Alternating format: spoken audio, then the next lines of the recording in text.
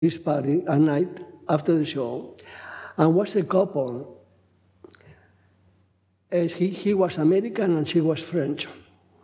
That they became very good friends of mine, and they said, "Can we have lunch tomorrow, Jose?" They saw the show. So we went to lunch. I went to lunch with them. I said, "I don't know what they want." They said, "Do you want to form your own company?" I said, "I don't think I'm ready to do my own company." I was 23 years old, 24, you know. I said, "Thank you. I'm not ready now, but when I'm ready, I will let you know." So happened I have conflict with Jose Greco. And to make a long story short, I left the Jose Greco company, and I called these people from Washington, D.C., and said, "Yes, I'm ready for the company now." I wasn't. You know, you had to leave, okay? So anyway, I did my first company that you will see again, okay? When we put the clip, okay? And that's what I did my company. I came, you know, Los Chavales de España. I used to be an orchestra and singers and dancers. They used to have a couple of dancers. They asked me to be, if I want to be with them. Then I worked with the Jose Greco company. I told Mr. Nonnenbacher, who was the agent, the manager for Jose Greco, that the Chavales de España called me if I can dance with them. And they said and Mr. Nonnenbacher said to me, "If you dance with them, you will never dance with us anymore." I understood that, because they don't want to have a company who is overexposed with dancers. You know what I mean? They want a company that is different, not to see the same face every day. That is a thing that today, before we used to have more work. Today we have very little work, and that's why we want to see the same person again, and the same person again, and sometimes you get tired, you know. Sometimes I want to go to see the show, but I saw you 3 times already. So don't blame me if I don't go. No. But I love them, you know. So, where am I now? So I did my company, and these people from Washington, D.C. were business people.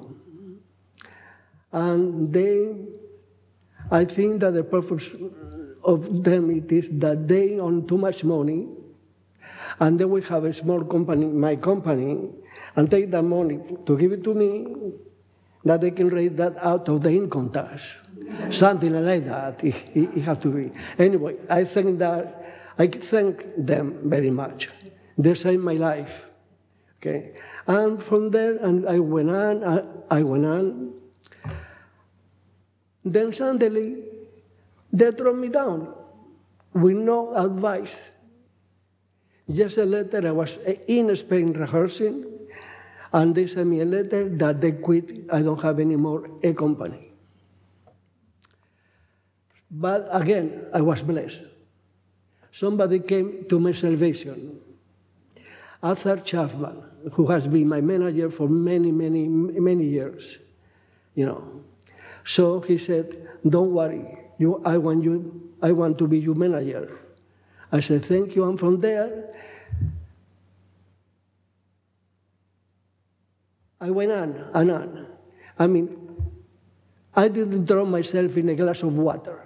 I left myself up. I continued until have my big company until 15, 20 years ago. Then I have a smaller company.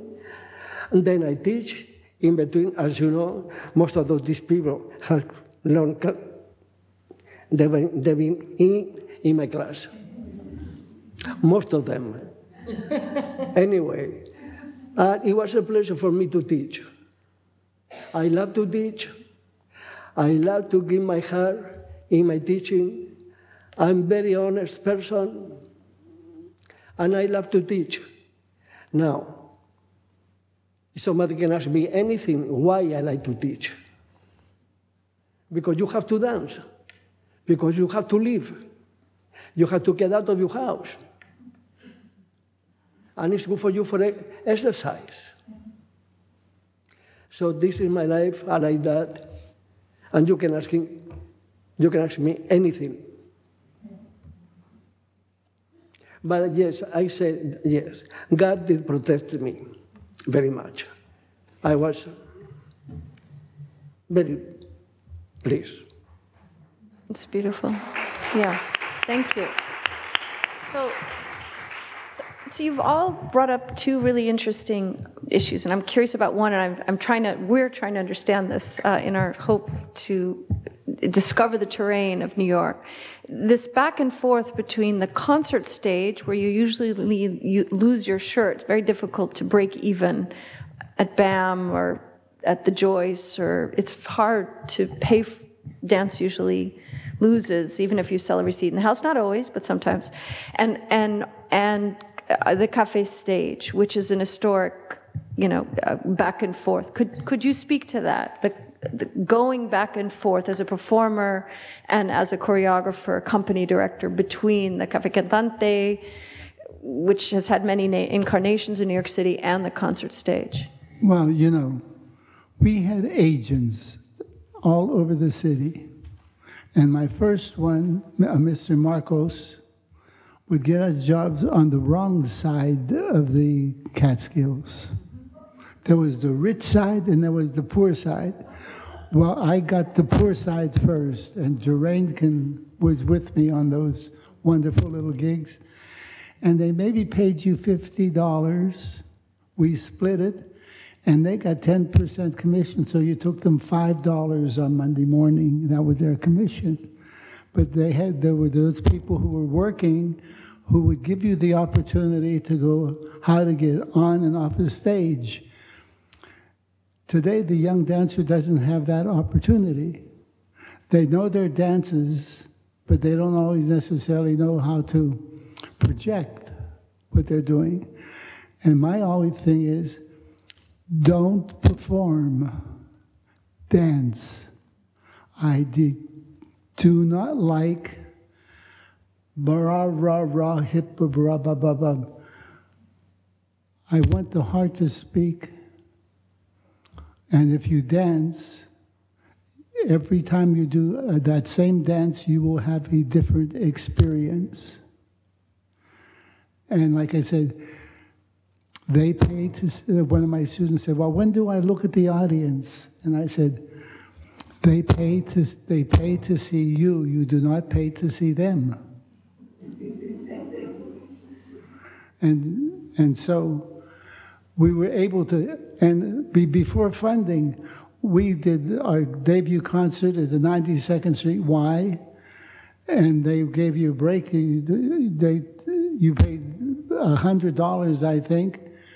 And they had the tickets, they did their publicity, etc. And then you split 70-30 or something. But we weren't getting funded, and I did programs all over the city and concerts and things. All right, dancers weren't making $150 and $200 a performance, but they were able to get through life on a little bit here and a little bit there. And then what happened was when we all formed non-for-profit corporations, and then you had lawyers, and then you had accountants, and you had a lot of administrative things to do, and a lot of young dancers, especially in the modern dance world, they stopped dancing because if they were going to choreograph, they didn't have the energy to fundraise and to choreograph and keep their bodies in shape to be able to perform. And so now everything is, the whole world is explosive with money. And so, of course, they don't have the little areas to make some money. And so you don't start from the bottom, you got to start from the middle. So the bar scene was a steady income. You could pay your bills. Yeah, you went to Staten Island and danced in an old airplane hangar that turned into a nightclub. You worked with a stripper. You worked with another dance team. We worked with the cellophane girl up in Providence. She came from Philly, and she came out, she was the rain girl. But we made our money, and we were able to survive from 1 month to... But don't forget, may I confess, I lived in a 6-story walk-up with no heat in the winter for $26.52 a month. So it was possible today, forget it, now that's $2,650 to have the bathtub in the kitchen.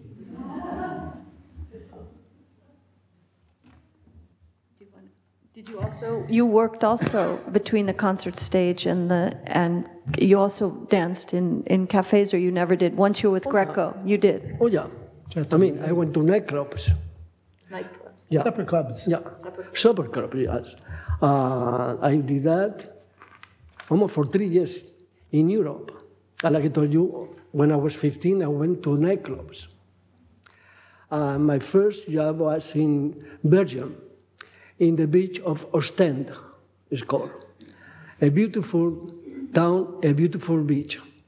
When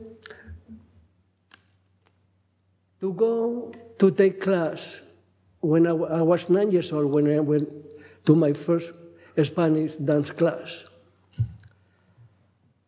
To go to class, my father said, you want to be a dancer? You have to work for it. So I work in a fish market every day from 8 o'clock in the morning to 2 o'clock in the afternoon, and they give me 5 pesetas. 5 pesetas was my class. So I did that for 5 years.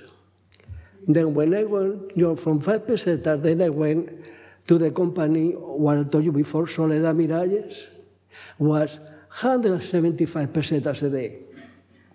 Then I went to Europe for the nightclubs, and my first pay was 1,500 Belgian francs.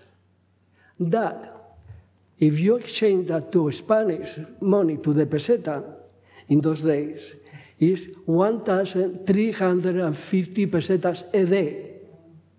So I went from 5 pesetas to another pesetas. Okay? I remember when they gave me my first 10,000 something, my mother was with me. I took the money and said, Mama, look, all this money. So I threw the money, I like the movies, around my bed, and I never saw so much money in my life. So I kept, thank God, we kept like that. And then what?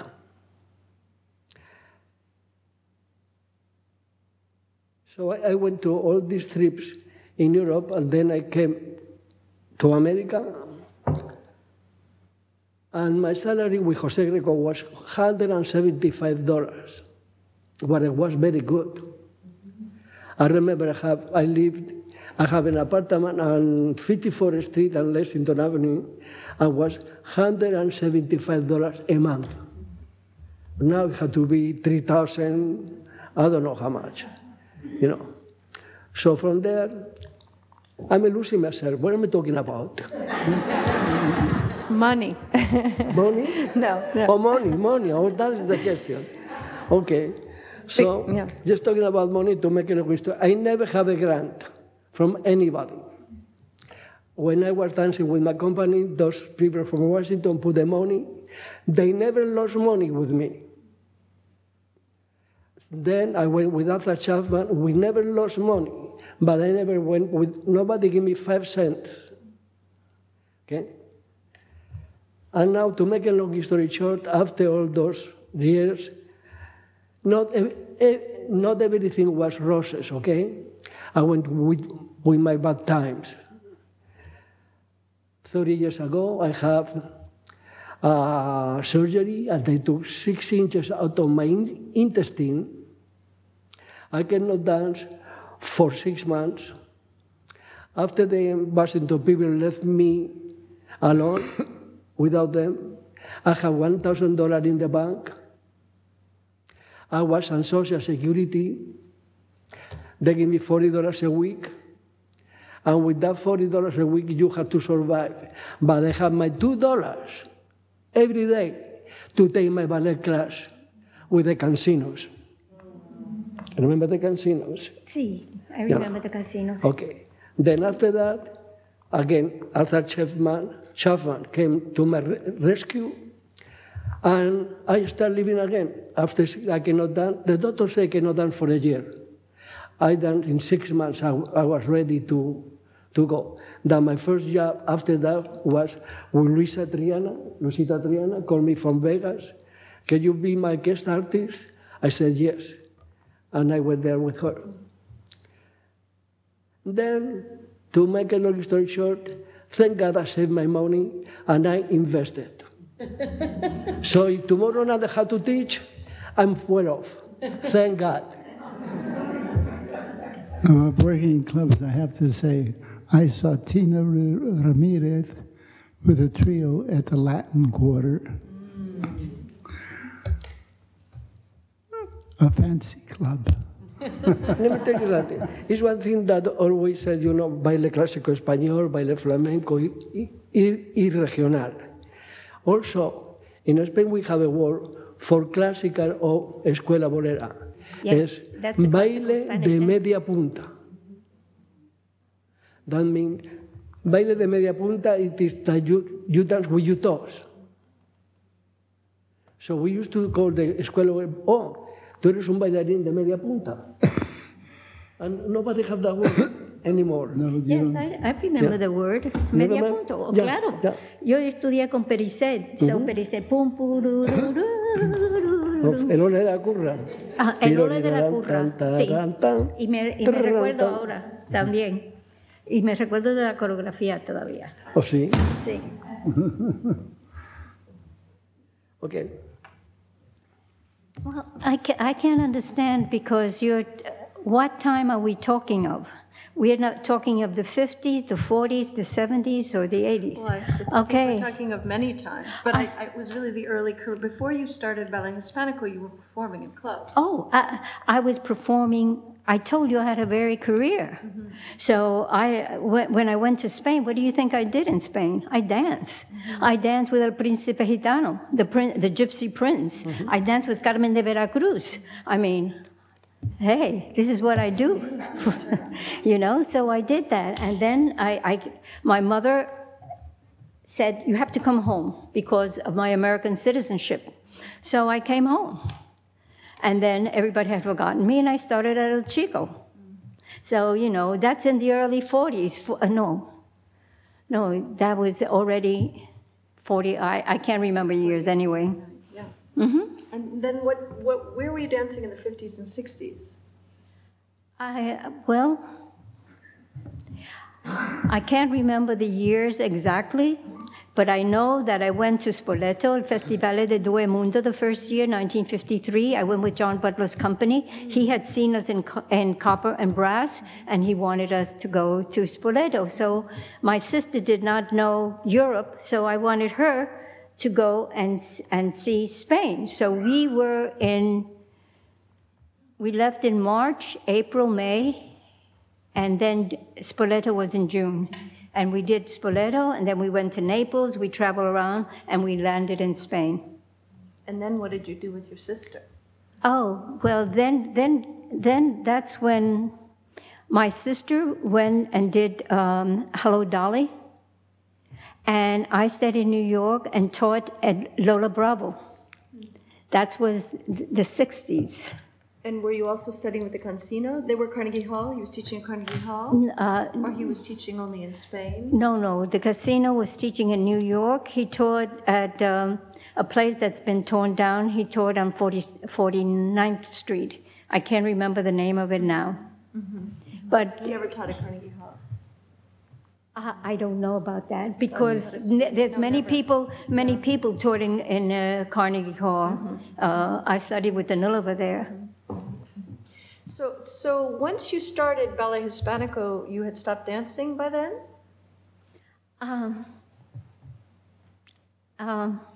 Yes and no. Because my company was very young, they needed a figurehead. They needed somebody. So I would come in and do one number, and that's it. And then when they were able to hold on to the audience themselves, I just disappeared. And how many years did that take? About 1 year. 1 year. Yeah. I have some pictures that I can show you. Okay? So this is my last question. I think that, Vera, it's time for you to save me. And also, we'd like to show you their dancing. We have some wonderful footage. But each of you have talked about Escuela Bolera, folklorico, yes or no, flamenco, various incarnations of this fusion. And also, I guess you would speak about ballet, but that is, maybe we're not speaking about ballet at all, although people are taking ballet class, I would imagine. It's ruining Escuela Bolera. Yeah, okay, yes. That's probably what they're saying at the Ballet Nacional as well. So this formula, I don't know if you know this, but in 1934, the government of Spain went to Antonio Marcela Argentina and Vicente Escudero and asked if they would develop a national curriculum. And she said yes, and she wrote it, and I got it actually from her niece. She died before, as Spain... It's the Spanish War, just at the beginning of the Yes, Spanish War. exactly. And that was the end of it. Nobody could work on it after that. Although after the war, it becomes in the 80s the Ballet Nacional de España. So to some extent, this mission, or it was really a neo-national modernist vision of building a curriculum, a hybrid curriculum that somehow reunited in some egalitarian, progressive, in a utopian socialist mindset, the various cultures of Spain represented in dance. It was to be in the service of the national, but it is very much now a piece of the Ballet Nacional.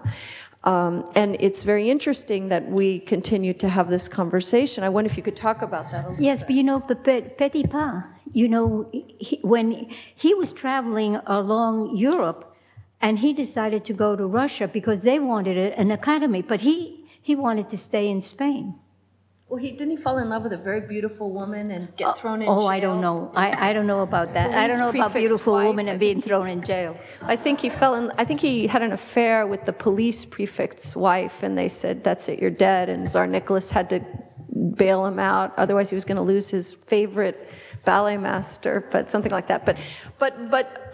Okay, so do you want to say something about technique, about the kind of dance that you're developing? I mean, there's a difference between teaching and choreography, and what goes on stage. What are the dances that are going on stage? How much flamenco? I mean, you can't take a measuring cup, but are we talking about flamenco? Are we talking about Escuela Bolera? What is the relationship between these forms when you begin and what happens at the end? I have divided Escuela Bolera. That's the dance of media puntas. And then the other form I call Escuela Andaluza, which when they are already wearing shoes with little heels and heel work start becoming a part. Like Ole de la Cura, Panaderos de la Flamenca, Panaderos de la Tertulia, up and down the line. Those I call Escuela Andaluza. Now, those are the forms where you learn to dance. You had to learn your vocabulary through those dances and to do your castanets along with your heel work. So by the time, if you were lucky enough to graduate into the next realm, which it would be to dance to El Benethin de Falla and Granados, Torina, etc., because that takes a lot of years of work. And people will say something about virtuosity. For me, every good dancer must have virtuosity available to them, so if their heart speaks and they need a certain kind of technique to express that technique should be in there. Now, when people just tango, tiki, tiki, tiki, tiki, tiki, tiki, tiki, tiki, and everybody starts to applaud, that kind of virtuosity is tacky. It brings applause. Everybody loves it because everybody loves noise. The more noise we have today, the more they love it, you know. But, and to be a ballet classical, you have to be a damn good total dancer first. To dance the Falla or Albéniz, you have to have wonderful castanets. You must have an understanding of flamenco rhythms. You must have the ability to turn and do advanced technique. Where with flamenco, I know people, Terry Maya, for instance, she made a lifetime doing 2 dances in a tablao. It became like a 9-to-5 job, you know. You have your tienzos for zambra and your boleria, and you can go to the tablao every night and do those 2 dances, and it pays for your living. They send their kids to school, etc. Different world. If you want to do the other stuff, it takes a lot of time, and you must learn a little bit about music. Because, again, if you're going to interpret, because, again, when you think, we're going to show a tape of Jerain and I doing Triana of Albéniz, you have to have the room to play the castanets and to have the virtuosity in your hands to be able to express that music. And to do Escuela Bolera, I developed my own bar, which would be to build the technique of Escuela Bolera, not to build the technique for a ballet dancer. I've had a number of arguments. I said, in Escuela Bolera, you never point your foot and extend it out. Everything is pulled under you because everything, don't forget, 99% of your dance all developed in Andalusia, basically Sevilla. Madrid came in later. Can I interrupt? Yeah. I'd like to interrupt because I want to say, well, first of all, I want to say before I forget to say this, that all of these 3 people here have interviews on in the collection of the Oral History collection at the New York Public Library. So if you guys want to hear more of their stories, you can go and listen. But Mariano, I wanted to just ask you, and I think this may be for all of you, if you'll let me jump in here for a second, because I think it's interesting that you mentioned the Escuela Andaluza and the Ole de la Curra and the Panaderos de la Flamenca, those kinds of dances, which you probably learned from Pericet. Yes. And Pericet they are maestros of the Escuela Bolera. Go, Tina, go. I know. I studied with Pericet, so that's what I was wondering. It seems like, because I remember hearing, and I haven't ever talked to you, Tina, but I've heard from you, Mariano, about how you had some training here in the United States, and then you got over to Spain and you studied with Luisa Pericet, and she was very impressed with your technique, and I'm wondering how that goes. Listen, you know something? Lola Bravo used to teach very well. She didn't know the names of the steps, but I knew the steps when I got to Pericet, and she used to do it. I go, oh, that's what it's called. But I knew all the steps because Lola Bravo had studied in the same place that I had studied with the casinos, not Pericet, because they brought the studio. In Madrid? In Madrid, yes, because the Pericets came from Sevilla. Right. Yeah. And yeah. Juan Martinez taught me my first is Panaderos de la Flamenca. Now, he was that type of, again, don't forget, he was dancing in 1906 or something or other. So the cansinos had their vocabulary, their dances. Their Panaderos de la Flamenca was a bit different than the Pericets.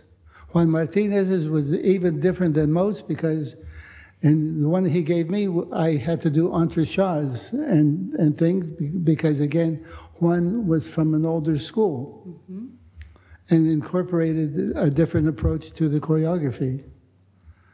So that's where I got my first panaderos. But again, the cansinos had all their dances, the Pericets had their dances, And of course, I think what happened was the Periseis became more organized, and Tina and I were in with Perisei at 1 year at the same time. She was there an hour before me.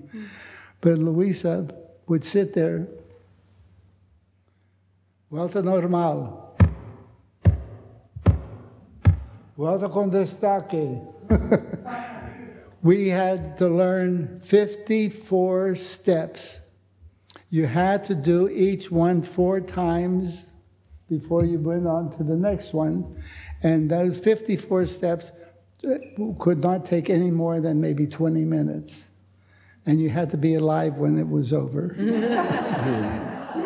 So how does that interact with, what's the relationship between this movement vocabulary and what becomes now the neoclásico, the pieces that are sophisticated, Triana and all of these sophisticated neoclassical pieces that you're doing on concert stages? Who choreographs those, and how do they they fit in with this? For me, when I was my teacher was Pilar Monterde in Madrid.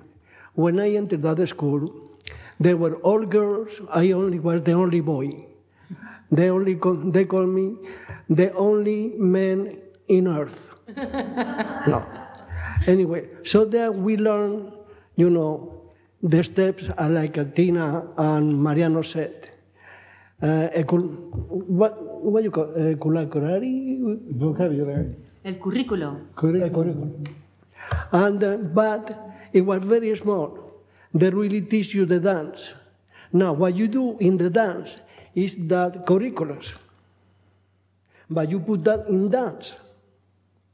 But after that, when you do a turn and you don't go a turn, we used to do turn not with the leg straight, yet with the leg a little bend. I say, vuelta normal. You do that in the dance, but you don't know that you are doing vuelta normal. You just learn the dance. But if you take the dance apart, you are doing all those steps that your teacher told you before. Then you put them together, and you make choreography. And then beside that, you go to see other people dance. You go to see that one. Everybody has a way. And you have to look which one you want, or what you like. Then you make your own self. And then you start doing this step today is that, tomorrow is the other one.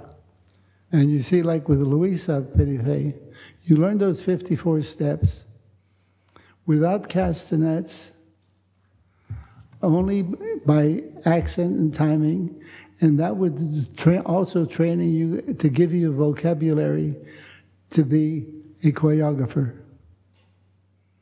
And she said, you may be doing some of these steps to different music, and maybe the castanets, but anyhow, she just wanted basic steps as your vocabulary. And then, of course, when you have the dance, like Jose said, oh my God, I've been doing Volta Bolada for all these years, and I didn't know that's what I was doing. That's true. Anyway, also What about? I'd love to. Tell me what happened. Tell us what happened. Describe the scene when you landed in Spain and you started taking classes. How did people respond to you? What was it like for you? What was it like to work for me? over there? Yeah. Well, actually, I was visiting a friend of mine, Paco Fernandez, in the Barrios Bajo, and I was dancing. I was just dancing, and then the Príncipe Gitano saw me. Not the Príncipe Gitano. Somebody from his relative, Los Cuatro Heredias, saw me dancing, and they said, "Oh, would you like to?" That day they didn't say anything. Next day they called me up at lunchtime, and they said, "We would like you to come and give an audition at the Albéniz Theater." And I go, "Oh," and I thought it was a put-on, coming from New York. I thought it was a put-on. So I called Paco and said, "Hey, Paco, is this really true?" And he said, "Yeah, it is. Well, why don't you go and see?" And I did, and it was for real. So I got the job, I auditioned and I got the job, and I toured all of Spain with El Príncipe Gitano. Yeah. That was a nice company. Oh, yes, it was a lovely company. It was really lovely. They had... Príncipe Gitano, can I explain what? Yes. He was a folkloric Príncipe company. Gitano, he's a gypsy, okay? And he used to have a show, he used to be, he was a singer, but they present the show, and always in the shows, they were Spanish dancers. Yes, I was the classical Spanish dancer. And there was Mariquita Heredia did the flamenco. She was my mother-in-law. Mariquita Heredia was supposed to be my mother-in-law. Oh, yeah? No kidding. Seriously, I'm serious. I'm totally serious about that, yeah. Yeah. I'll tell you about that another day. Yeah. Good. In her life story. Did you notice me, my face? I went, You have another good question? But this is unusual today, a flamenco company, a Spanish dance company, in which you have Spanish classical dances and flamenco dances in the same company. Ballet Hispanico may be one of the only companies left doing things like this. yes, well... They don't do Spanish dance. I don't know. I gave up choreography in 1970s, and I remembered it was specifically, I said, what do I do? Do I do choreography, or do I do a dance company? And I decided, hey, let's do a dance company. And that's when I did it. That was before the Joyce, by the way. Before the Joyce existed. Yeah. Which is a good thing. Oh, yeah. In fact, I did Symphony Space first because I wanted it to be in my neighborhood, and the Symphony Space was in my neighborhood. It was 95th, 96th Street. So I wanted, but Symphony Space didn't go the way it did, and the Joyce was there, so we went to the Joyce, and I had very good help. Thank you, Verdery Roswell. So you went downtown. Yeah. 19th Street. So maybe it's time to watch you dance. Would that be okay with you? And then I think we should open this to you if you have questions at the end. Yes? Okay, thank you. Can I help you? We're going to start. I'm going to be the AD person. I'm not that great at AD. Can I help you? Meta, can I help you? I think I can do it. So I guess the first one we have queued up first is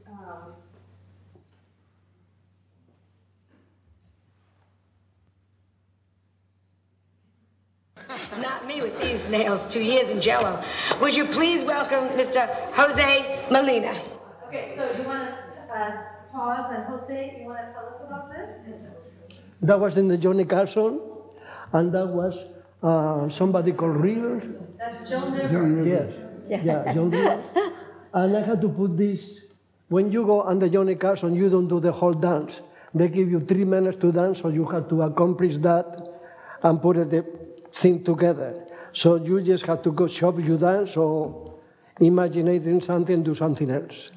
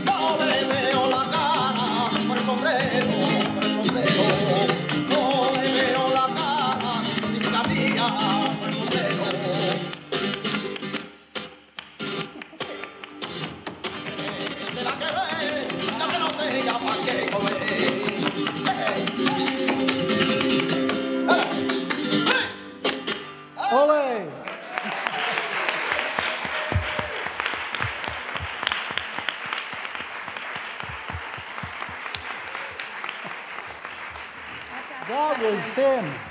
That was me. And Chinin de Triana? Chinin de Triana and Gino Dowry? Oh my God. I know those guys. And will you tell us, Jose, I have a question. I'm sorry, can I jump right in? You look so much like Huito. I'm just wondering, who did you study flamenco with? What's the commonality there? What? Who did you study flamenco, or were you studying with Tomás de Madrid? Did he study with Tomás de Madrid? I became, when I was in class with Pilar Monterde, when I started dancing, we had to do flamenco, classical Spanish, and folklore. We know all the people has a guitar. So we used to dance Soleares or Farruca by piano. You know what? Then I never did. I became a flamenco dancer when I was like 25 after I started my company. That, to study more flamenco. And I went to Tomás de Madrid. And he was my teacher. All I know of the flamenco, I owe to him. I started with somebody else, but just routine, So my first teacher was, Tomás de Madrid. I used to do folklore, so I was going to Azorín for do the jota. You want to do muñeiras, you go to somebody else. And for classical Spanish, I went to José Granero, who I adore his choreography, And I don't remember what we don't have here. I did Triana, that he did for me, Then Then one day I was in Paris dancing at the Puerta del Sol nightclub restaurant, and the owner of the restaurant said everybody had to dance by the guitar today. So I checked. Say, I never dance with the guitar, But, and I told you, we used to do Farruca by piano. So I said, okay, fine. So I did my Farruca. I never rehearsed. And everybody said to me, you never did Farruca before? I said, no. I just invented. Believe me, that I did. And I did a very good job. The second time I did that, it wasn't that good. But I remember the first time I danced Farruca by myself, The why he said that, because we used to have a dancer called Loretta what? Loretta Garrido, that was very famous, and she came to Paris that day and go to the Puerta del Sol to see the show. So that's why the owner said everybody had to dance flamenco. So I did a good job, but my teacher for flamenco was Tomás de Madrid. Then. Did he also teach Huito? Did Tomás de Madrid? Oh, and I look very much. They used to confuse me with Huito. Yeah. You know, we went to be a Flamenco, I said, Huito, and they went to see me, they, oh, you are not Huito. No. Now we don't look alike. I look better. I can contest to that. Okay. Yeah, let me just.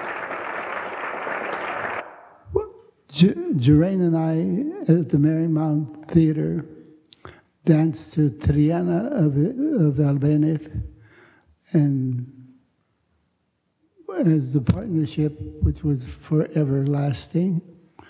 And anyhow, this is Albéniz, Triana. And can we just have Jeraine stand up? Just stand up, my Jew. Could you stand up, darling?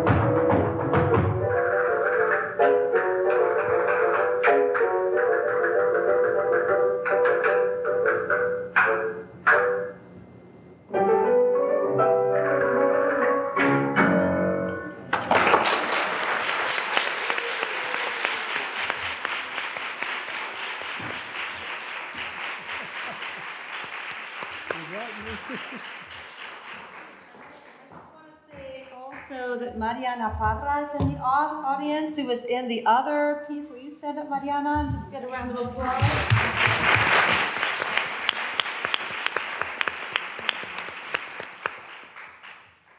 I just want to ask Mariana, Triana has a long lineage. How did you come to choreograph this version of Albéniz? Love. I always loved the music. And of course, if you don't have an affinity to that music, don't touch it. And then also, I have to tell you, I listen to the music at least 50 times before I make a step. Because I don't like making steps. I like doing choreography. And putting steps together doesn't necessarily mean that you're making choreography. You're composing a dance. But I like to work in like the phrases of the music to the phrases of movement. Who taught you to do that? Well, I guess through Alma Lameri was, again, an older person by the time I got to her, and she taught the kind of Spanish that she learned, and I'm going to tell you, in those days it was alegrías, farruca, maybe a little boleria, a lot of it done with piano. And so she said, I'm through with you, my dear. There's not much left I can do for you to put you into the future. I suggest you go to Juan Martinez, who also plays the guitar, and you need to go on for that kind of training. She was a very selfless type of woman. She looked out for us first and for our development.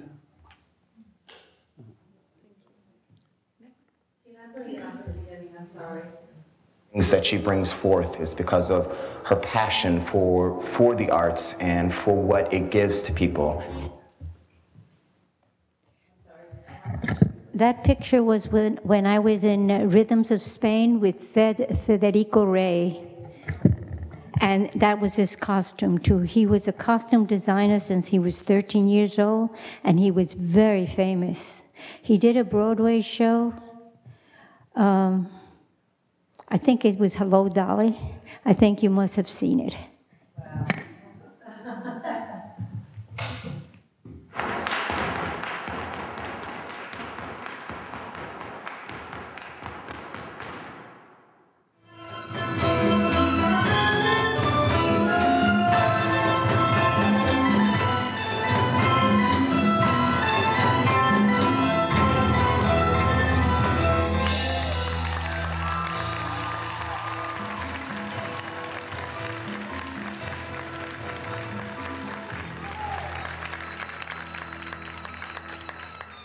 I think her passion for art really makes people connect to her. That's one of the things that she brings forth, is because of her passion for the arts and for what it gives to people. I know that the only thing I know how to do well is dance. I want to pass it on. I want people to understand it better. And I know that the dancers in my company, more so than anybody else, the first dancers of Ballet Hispanico, believed in the mission and believed what they were doing. That's why we're still alive today. Tina Ramirez is a leading force in the dance world and a pioneer. I was teaching in Milwaukee at that time. Born in Venezuela, she is the daughter of a Mexican bullfighter and the grandniece of a Puerto Rican educator. That combination of feisty agility and dedication to learning has proven to be a recipe for a lifetime of success. Tina grew up in New York City. That was when I was dancing with the company. Spanish dance and this was the first year we did the Parks Department tour, 1971, I think it was. A rich blend of dance. This is when I was El Chico. Her unique approach to contemporary. This is my original company dancing in Lower Manhattan. I was a little girl. I wanted to be in the theater. This is us doing school programs. And I've been very happy. Right. Very nice ladies. Her professional career began with Federico Rey's company. In the 1940s. She toured internationally with the group, followed by 2 years dancing in Spain and studying with Luisa Perisset. Back in New York, she performed with her sister. That's at Chicago, Louis Armstrong, with Louis Armstrong. In 1963, Copper and Brass, Bob Fosse. invited her to take over her Spanish dance. That was with Lola Bravo, my teacher. Expanded class offerings, launched a professional dance training program, and arranged community performances. La Boda de Luis Alonso, choreography, Paco Fernandez. In 1970, she established Ballet Hispanico to develop and share her visionary fusion of ballet, modern, and Latin dance forms. Every year, Primeros Pasos reaches over 25,000 School programs all over the country. The children's reaction to the program is really fantastic. That's another thing that I started. It was the costuming, everybody alike. We are a traditional for the school children. dance company, but at the same time, we're doing innovative work. And I think that we're stretching the art form of how people look at Hispanic dance.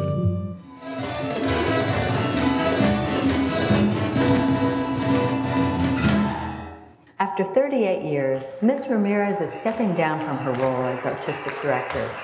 She has built a brilliant and living mosaic that embraces dancers of all nationalities and has influenced countless young people to work towards their dreams. She has given Hispanic culture a place in American dance and established one of the nation's most important cultural institutions. Tina, why did you start your company? I'm trying to create a company so that we can have jobs. And not only that, so we can also show people that we have beauty and beauty of color, beauty of costume, beautiful music, and that we're all together. All right, you're welcome.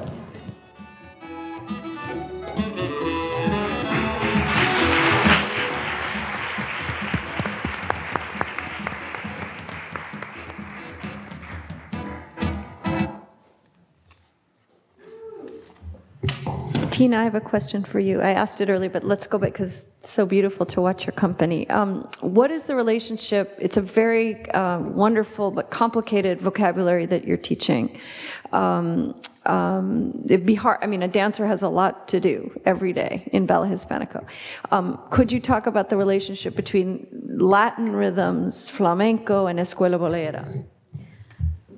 Well, you see, I am not the choreographer to some of the pieces that you saw.